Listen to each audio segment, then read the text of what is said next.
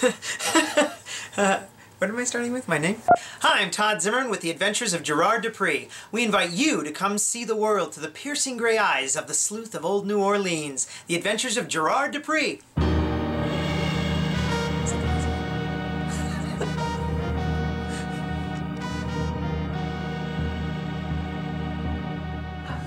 Okay, so I'm like a little bit of a geek. Sort of. So, when I was approached to do this, the first thing that came to mind was Jean-Luc Picard and doing his noir detective series in the holodeck in the Next Generation TV show. And so that's where the kind of geek thing comes in, because I was like, I'd kind of like to be a part of something like that. Like, this is kind of like the holodeck visual? No, audioly. Audioly? Is that a word? You know what I'm talking about. So, I think that's my connection was that stupid kind of childhood thing of Star Trek that I wanted to experience. And then I heard it was set in New Orleans. Or Narlands. No, Nolans. I'm awful with accents. But throughout the process, I keep calling a good friend of mine who's actually a stuntman in New Orleans. And when I get the scripts early, I send him just little lines that I'm like, I don't know what I'm supposed to do. And then I come here and I do it wrong anyhow. But at least I try to get the accent down through that.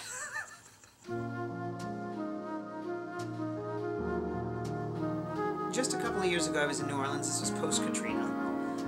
And it's a different place than it was obviously before Katrina, which is the last time that I spent a lot of time there.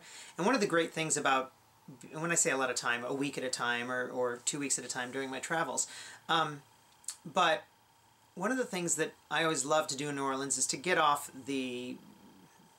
Bourbon Street, get off and the main path and go down and find some of the hidden gems of places, and not even hidden gems like Preservation Hall, but even further, there's just, you know, great little places, probably like Morty's bar, or not unlike, I guess, his bar, that are just there. You can go and hang out and just see the spirit of the people that live there and that inhabit those little places, because here we are in Orlando, which is tourist central, and you can go to New Orleans and find tourist central, but you can also go beyond that and find a very rich culture and a rich history that Central Florida doesn't always have. And so that history that comes alive through its people are through those little holes in the wall that you can kind of find if you just go through it and explore the city.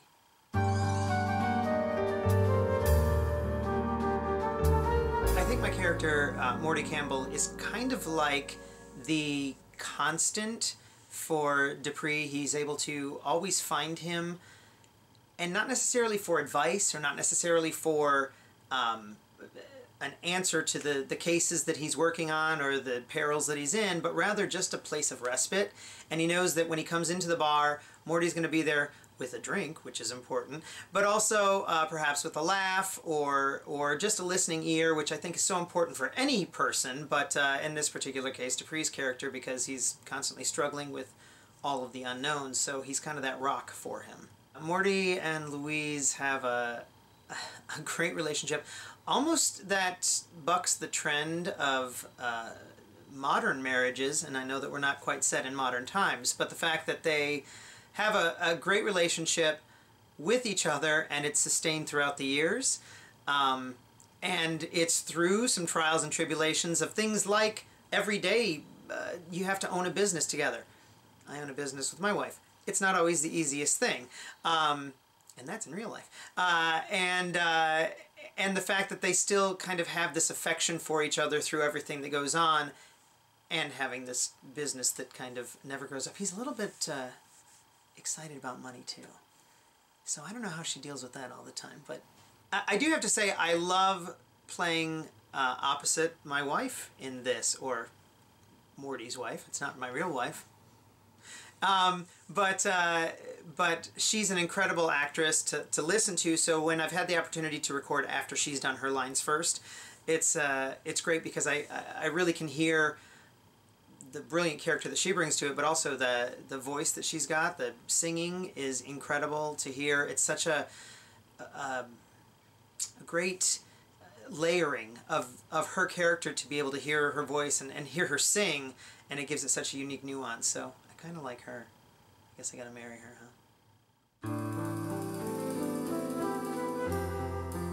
Voice acting is very difficult because it's you alone doing it for the most part. The studio isn't high-tech enough that we can have 6 different sound rooms and stare at each other through the rooms like the little Pixar videos that you see when they're putting together some of those voiceover moments.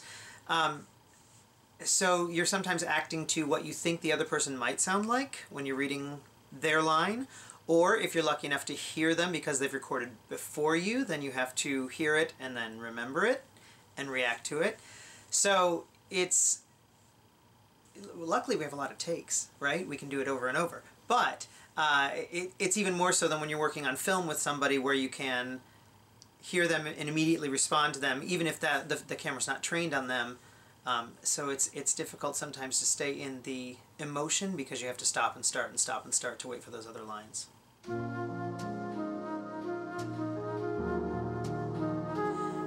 Well, first of all, I don't think that radio dramas are a dying art. I think they're a rediscovered art.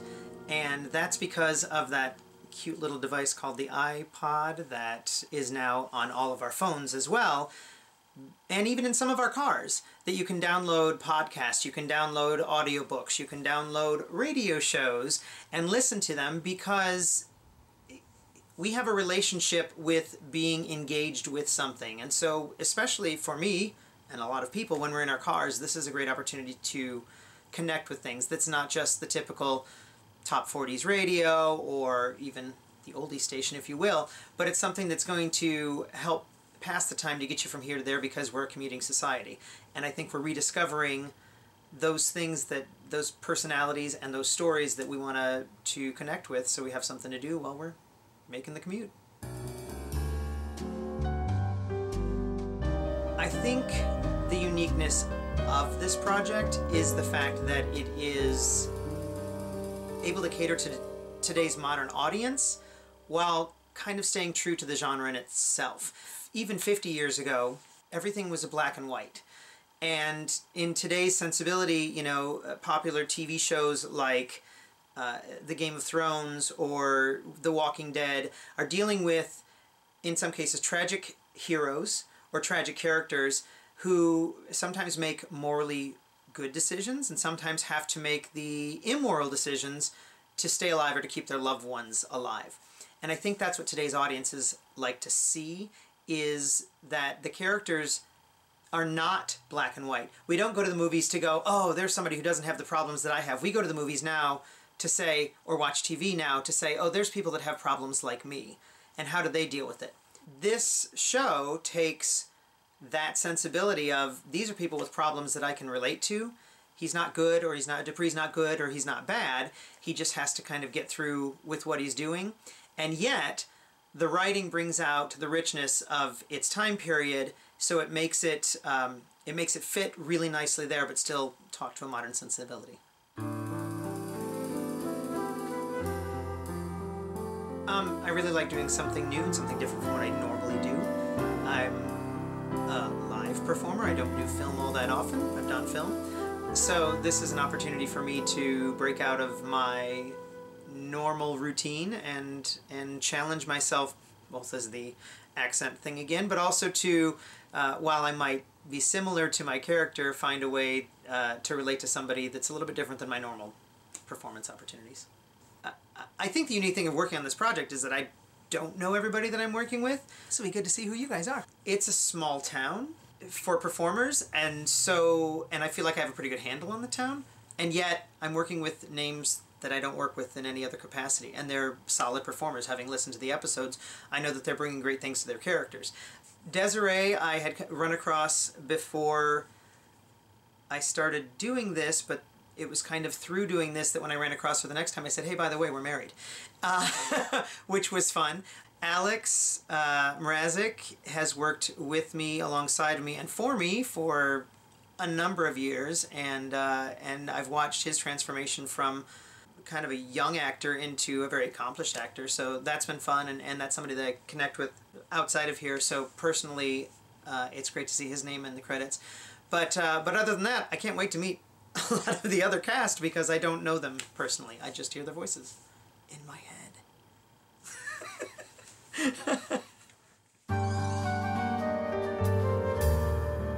This project, this show wouldn't have life, obviously, without Bo, who writes it and directs and produces. And I think the thing that keeps us coming back in the door is the enthusiasm that he has for this project. The love and the commitment to it, as well as the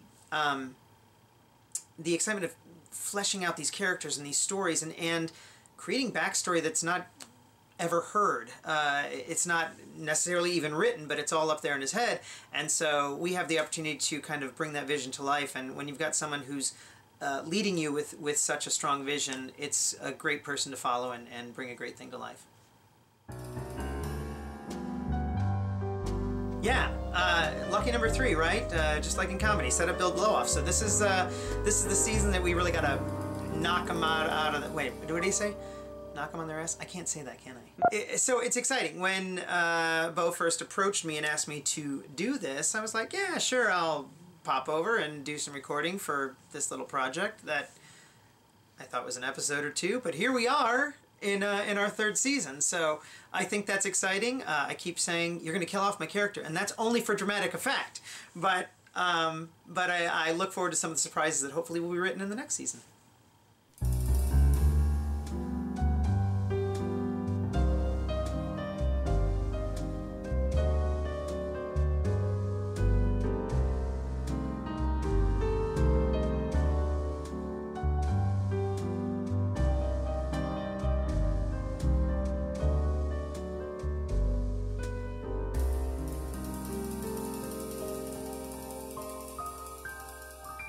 Hey everyone, thanks for watching the video.